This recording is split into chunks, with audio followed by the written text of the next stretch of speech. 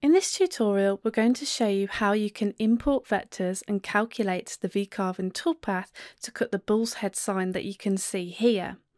We're also going to show you how you can make edits to the original design and recalculate the toolpath until we like the look of the toolpath preview. So let's just go ahead and we'll go to File, Close. So we're going to start by opening an existing file. So we're going to click on this icon here, and in our project folder we're going to open the bullshead.dxf file. And this is a vector file that has been created in another drawing program. And so the software automatically sets the job size to the size of the largest object within the imported file. What we want to do is we want to make this a little bit bigger so that we have space to cut around the job, and we've got space to hold the part in place also. So we can edit the size of this by going into the job setup form, which is automatically opened when we open up the vector file. So here we're going to stick to a single-sided job. For the width, we're going to change that from 10.39 and we're going to change that to 12 inches wide, and we're going to change the height of this so that it's 5 inches high. And you can see that it's added height to the top and it's added some width over here to the right hand side, and that's down to the XY datum position that we've got set here, where it's set to the lower left, and we're going to come back to this section in a moment. Okay, so we're going back up the form. We are working in inches and we're setting that to a material thickness of 1/4 inch. The Z0 position, so we're going to set that to the material surface, and this is the position that we're going to reference on the CNC machine with the tip of the tool to tell the software that this is 0. And because we're VCarving, we want to choose the material surface. It's the best plane to reference from when doing something like a VCarve Toolpath, and we can see that's indicated by this red dot on this graphic here. Moving on down, we have the XY datum position, or the X0, Y0 position. Now when we open a vector file like this, the software will automatically try to position it relative to the coordinates that it was saved from in the original file. And so it does that by using this offset value to move the XY0 position in place, and we can see that judging by the rules that we've got right here. Now if I don't need to keep that original location, then we can basically uncheck this, and then you can see that the XY0 has been moved over to the lower left hand corner, indicated by the square, and we've got the 2 rules here at 0, and so we know now that everything is going to be positive going up the y-axis and everything will be positive going across the x-axis over here. Next in the form, we have the option to scale the design with the job size. We don't need to do this, so I'm not worried about that. Modelling resolution is only applicable to 3D data. We're not touching 3D data in this tutorial, so this isn't relevant here. And then we have the option to select our material settings, and we're going to look at this option within the Toolpath preview form. So we'll come back to that later. And then we could go ahead and press OK. Okay, so there we've imported that file, set up the job, and everything is set from the lower left hand corner. I want to move everything that we've got here, so all of the vectors, I want to position them into the centre of our job. And so we can do this by selecting all of our vectors and then aligning it to the centre of our material. So let's have a look at a couple of ways that we can select all of our vectors. Probably the easiest way is to just click and drag a box around the area you want to include in your selection. And I'm using the left mouse key here, and when I let go, you'll see that all of the vectors are highlighted, and it's telling us that they are currently selected. Another way is to go to Edit and then go to Selection and select all vectors, like so. And the shortcut key for that is Control followed by the letter A, and that will select all of your vectors within your job. So with them selected, we can then come over to the Transform Objects section of the Drawing tab and use this option here to align selected objects. And then what we can do is we can look at aligning them to the centre vertically and horizontally to our material. And if we click on that, you can see it's positioned that there for us. And then we can simply go ahead and press close. Now, I would like to make some further edits to the design for this sign, but we'll come back to this shortly, as I'd like to show you just how quickly we can create a toolpath for this part. So if your vectors are the correct size and in the correct position as you want them to, then we can just simply use this option here to switch over to our Toolpaths tab. That will temporarily hide our Design tab, and then over on the right you can see it's opened up all of the options in order for us to create toolpaths from those vectors. So the first and most important thing that we need to do, and that is setting up our material, and this is where we relate our virtual setup with that of our physical setup of the actual material being laid down on your CNC bed. And so we're going to look at this section up here. So you can see we have two graphics here, and this is just really for us to just glance at to ensure that everything is safe and appropriate, whereby we can see where our Z0 is set to the top of our material here. We can see the material thickness demonstrated by this graphic here at 1/4 of an inch. We can see we've got safe Z gaps of 0.2, and we've got our XY position in the lower left hand corner, and you can see our home and start position. And you want to check over all of that to make sure that it's safe and appropriate for your particular setup. Now, in this case, as we are a beginner using this software, it's best to get into the habit of using the set option to really just go through the form. So you can see at the moment we're currently on the sheet 1, which is our active sheet. It's the only sheet that we have been working on here. That's why we're seeing that displayed there. The material thickness is at 1/4 of an inch. Our XY datum position, we're setting that to the lower left hand corner here, and again you can see that indicated by the graphic over on the left here. Our Z0 position, we're going to be setting that to the material surface, and again you can see that's indicated by this red dot on top of our material surface here. Next up, we've got the model position in material section. Now this is only applicable if you have 3D models within your job, as none of this is relevant to us right now, so we don't need to worry about any of that information here. And you need to check over your rapid Z gaps above the material. So these are values that are used for the tool to retract to before it moves to the next position in the toolpath.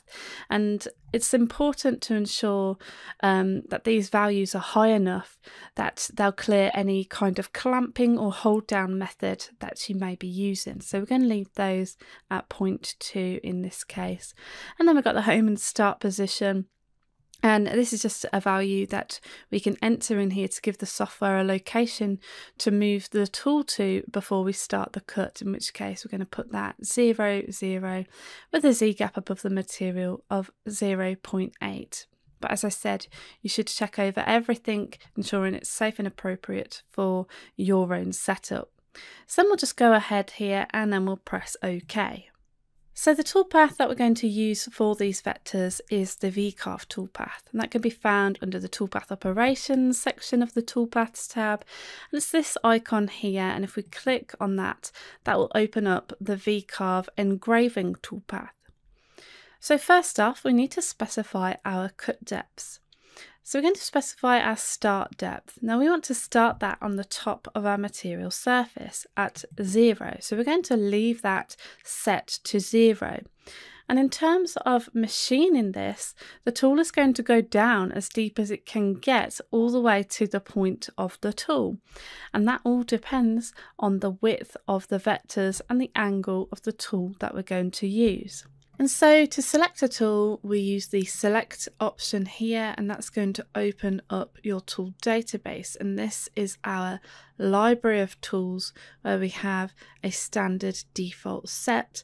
Other tool settings are appropriate for hardwood in this case to use on my desktop CNC machine. And you have the ability to edit and create new tools, as well as having the ability to create a new tool set for different materials and machines that you may be running. And you can learn more about this within the tool database guide. In this case, I'd like to use the 90-degree half-inch V-bit here. You want to check over the settings, ensuring they're safe and appropriate for your particular material and the machine that you are using. And then to apply that, we can simply use the select option. We have further options in the form that are greyed out, and that's because we don't have the flat depth option checked. So moving all the way down to the bottom of the form, we can simply go ahead and then give that a name. So in this case, we could say VCarve 90. So I know in my head to use a 90-degree V-bit there. And then we could go ahead and press calculate. And you can see that the software's calculated that extremely quickly. It's opened up the toolpath preview form. We're able to see and visualize our toolpaths here in the 3D view.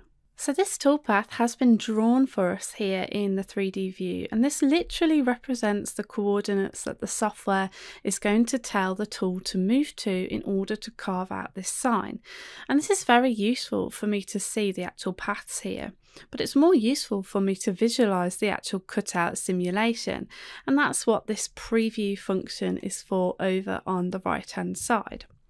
So first off, we can select our material, and if we go to sheet 1 and click on the palette here, we can see we're currently looking at a Canadian maple material, which we can see that there in the 3D view. And if we wanted to, we could choose a different material from the drop down list that's automatically sat within your software. But if there was something that you didn't have, for instance, and you'd seen a bitmap of a material that you did like the look of, you can look at adding in a new texture to the relevant subject matter. For example, we've got metals, stones, woods, and so on. You can add in your own sections as well. So for something like this, let's say I'm actually going to machine this into cherry. So I'm going to use the cherry option, and you can see it's updated that there for us, and it just helps us get a better idea of how that part is going to be machined according to the material that we are actually using. And then we can go ahead and preview this toolpath. So we can use the draw tool option and select that so we can actually see the tool as it's virtually cutting out our material block here. And so to preview that, we can use the preview selected toolpath option. Just to start off, I'm just going to really slow the speed down here so that you can see the part exactly how it moves, and this can be very useful to see the moves in the software first before actually creating the part on the CNC.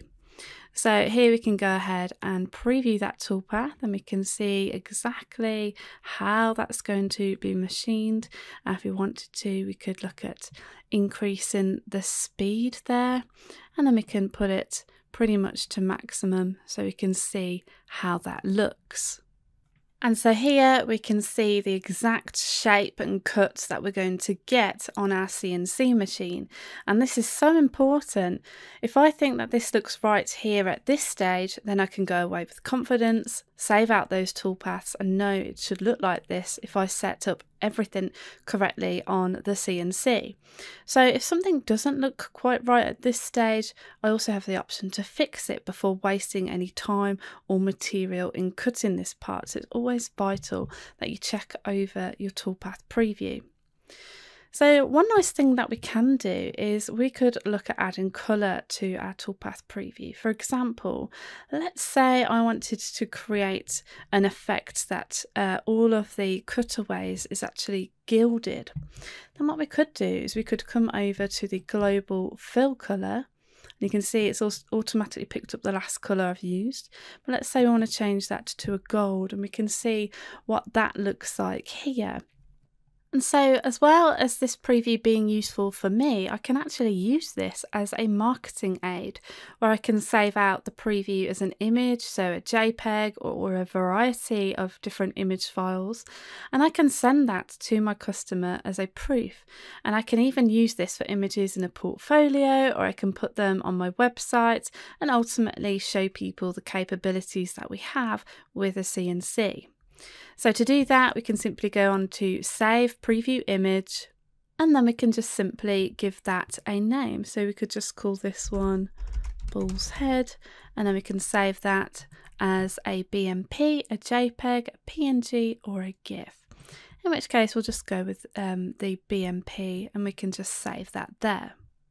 So even though we are explaining the steps to create this sign in a lot of detail, you can see how quickly it is to open the vector file, alter the job setup, select all of the vectors and center them in our job, take those vectors, switch over to the Toolpaths tab, double checking our material setup, creating the toolpath, calculating it, and then previewing it here.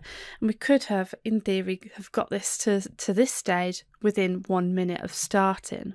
So now I want to show you how you would save this data into a format that your CNC machine would understand. So we're just going to switch on the visibility of our VCarve toolpath, and then we're going to go over to this icon here, which enables us to save our toolpath.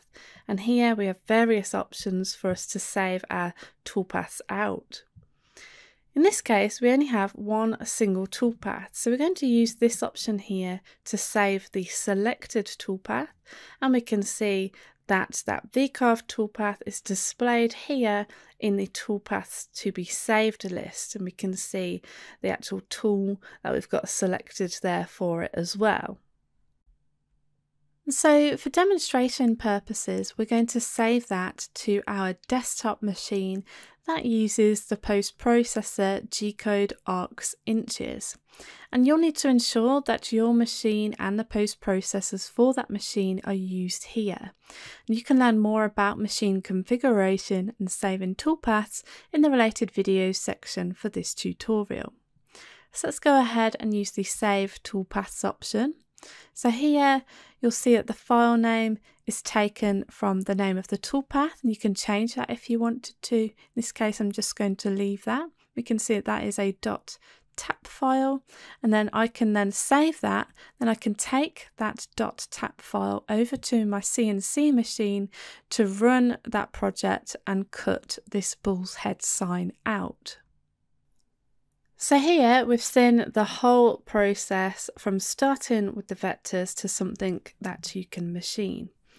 So let's just close out of the Save Toolpaths form. We'll just undraw the visibility of their toolpaths there. So now I'd like to show you how we could make edits to the vectors that we've got here. So let's just go to our 2D view, and if we just press F to fit that to our screen, we're just going to look at making edits to the border shape. So let's just go and switch over to the drawing tab. So that's opened up the drawing tab now. And then what we're going to do is we're just going to look at selecting the inner border, and to take that, and I'm just going to delete it. And then what we can do is we can select that outer vector, and then we can take a look at what we've got here. So straight away at the bottom, we can see we have a width of 10.3937 by 3.8583. So I'm just going to round this up slightly. So to edit the shape of this rectangle, we can press E on the keyboard to open up the Draw Rectangle tool, or with that selected, we could just simply go into the Draw Rectangle tool. So various different options to go into different forms when you've got those vectors selected. So here what we're going to do is we're just going to look at altering this vector ever so slightly. So we're going to look at giving that a width of 11 inches and a height of 4 inches in this case. And then we might as well just alter the corners whilst they're here and make them a little bit more decorative. We have the option to apply a radius external corner, and we could pop that in as 0.5 in here, just press apply to see what that looks like. Or we could do a radius internal corner.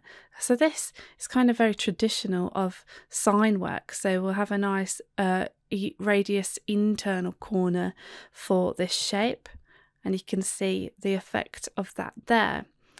So I'm happy with the shape that we've got there, so we can just simply close out. And with that vector selected, what we need to do is create an offset. So we want to create an offset where we're essentially offsetting the vector but creating a copy where we can offset by a certain amount. For example, we could try that at 0.2.